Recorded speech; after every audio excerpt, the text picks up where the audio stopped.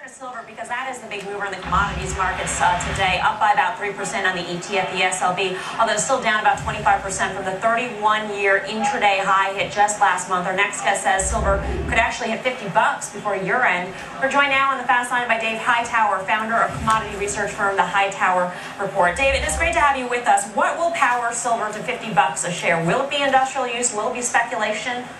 Well, I think that's part of the equation because you also have flight to quality mixed into that seems to be a more pronounced influence than it was at the beginning of the year. I mean, not only do we have U.S. debt problems, but the EU problems being resurrected again.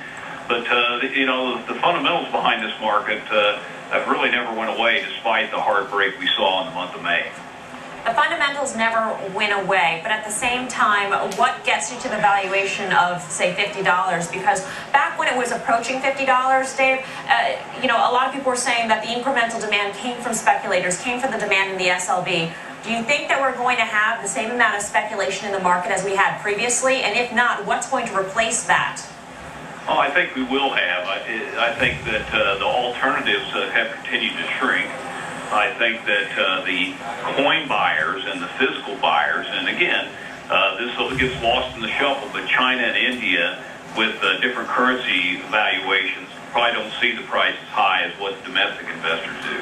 Brian Kelly, I've got to give you some props because yesterday on Fast Money you said, we got to watch silver, got to watch silver. Here we are today. It's up by about 3%. So you have a question for Dave? I do. Hey, Dave, you know, talking about the speculation side of it, you know, Sprott has a couple of physical ETFs out there. They're now coming out with a physical mutual fund.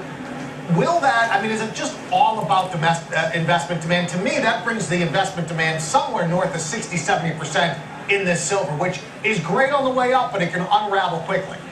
Well, that can't be denied. I think it took something like 6 weeks from the implementation of the first silver ETF to where the equivalent of the exchange warehouse stocks of silver were in fact taken up.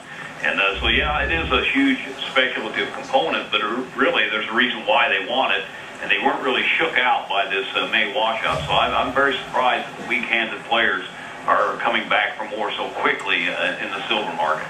All right, guys, I got to leave it there. Dave, thanks so much for phoning in. I do appreciate your analysis today. I want to go to Steve Cortez for this trade here. I don't know if you were in the silver trade at all, but seeing how volatile it has been in the past few weeks and seeing where copper is, and given Goldman Sachs' comments yesterday, if you had to make the choice, which would it be? If I had to make a choice, I would be in copper because I think that there's more industrial use for it than silver, but I don't like either metal. And in fact, if silver rallies nearer to $40, I'm going to short it up there. Look, I think this is a play on inflation. I do not believe in sustained inflationary pressure. We got a report today out of Washington on housing that we saw prices on homes go down 5.5% year over year. That's a 2-year low. That is just not the recipe for lasting inflation. So I'm a silver bear. And BK, just quickly, same question to you, silver or copper? Probably silver, probably just because of the speculative demand in there and such a smaller market, although I bought both FCX today and silver wheat. All right, got to take a break here, but we will be back in just a few moments with some of our traders' memories of Mark Haynes.